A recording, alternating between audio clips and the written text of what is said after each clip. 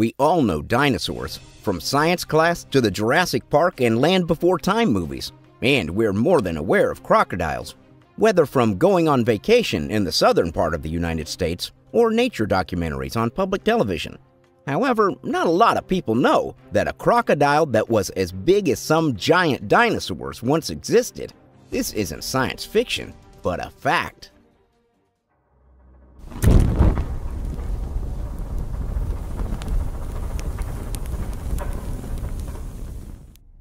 During the Middle to Late Miocene era, the Purussaurus thrived in the northwestern part of Southern America, or Pan-Amazonia, specifically in the area where huge drainage basins, known as paibas, and acre-mega wetland systems were established.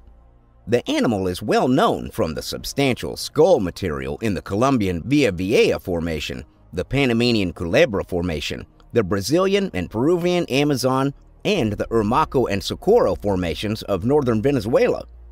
Discovered and named by João Barbosa Rodriguez in 1892, the animal soon became known as one of the largest and most powerful freshwater predators ever. An adult Purussaurus brasiliensis skull length has been estimated at 1.2 meters. Its weight has been estimated at 8.4 metric tons. Its body length has been established between 11 and 13 meters, and its mean daily food intake has been estimated at 40.6 kilograms. With those factors, the skull's bite force has been concluded to be 69,000 newtons, which is around 7 metric tons force, being twice as powerful as the bite of a Tyrannosaurus and 20 times the strength of a great white.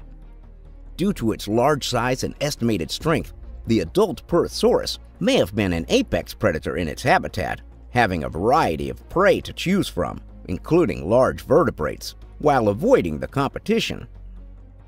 Purussaurus is also said to be the largest known crocodiliforms ever to have existed. 3 other extinct crocodiliforms, Cercosuchus, Deinosuchus, and Ramphosuchus, had similar but probably slightly smaller body sizes.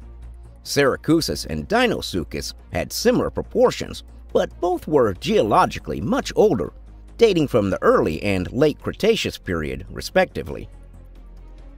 Ramphosuchus lived around the same time as Purussaurus, but was also slightly smaller, had a more gharial-like snout, and lived in India.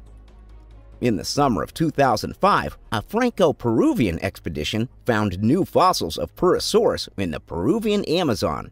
Analysis of a biometrical model of the skull of Purussaurus noted that it was capable of performing the death roll maneuver used by extant crocodilians to subdue and dismember their prey.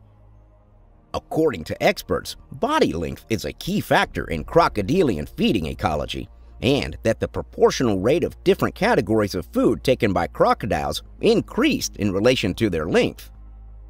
Younger or smaller ones devour mostly on insects, fish, and mollusks. Once they grow to be big, it's snakes, turtles, mammals, and birds that are on their diet. The evolution of a large body size may have granted the Purussaurus many advantages, but it may also have made it vulnerable to the constant changes of its environment on a large geological scale, specifically in the Miocene, where the Andes Mountains were formed.